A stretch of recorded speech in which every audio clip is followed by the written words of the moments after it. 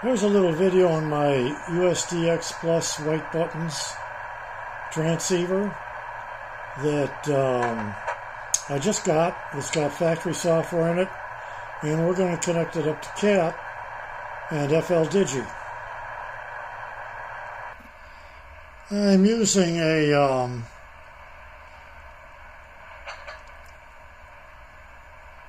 '2303 type USB to UART adapter that I got off of eBay. And believe it or not, I'm running Windows Vista on this machine. And I've downloaded the latest version of Fldigi and Fldigi.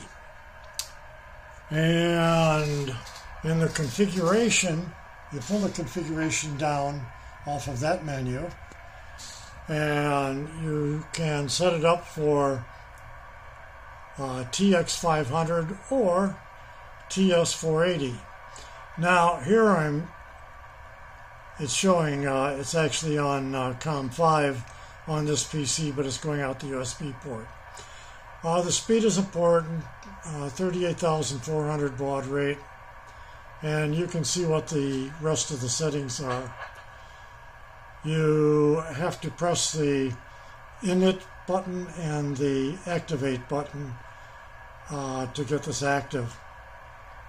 And then you can change the frequency. You can program in your preset frequencies, and the push to talk works.